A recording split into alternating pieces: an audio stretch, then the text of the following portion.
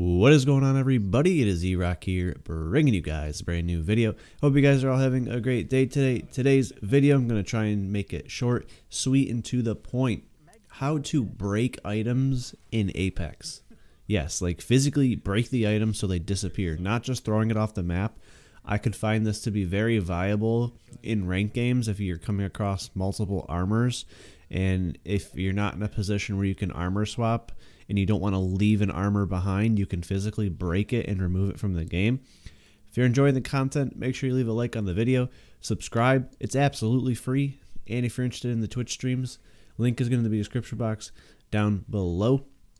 So yeah, all you do is you place an item on top of a swinging door and you just break the swinging door. Didn't know this, saw it on Twitter.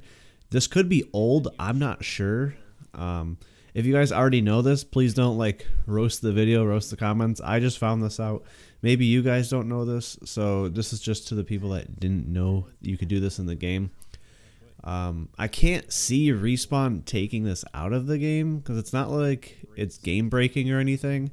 But if they do update this in Season 5, then I guess just be aware of when the video is made. It's made before Season 5, April 6th.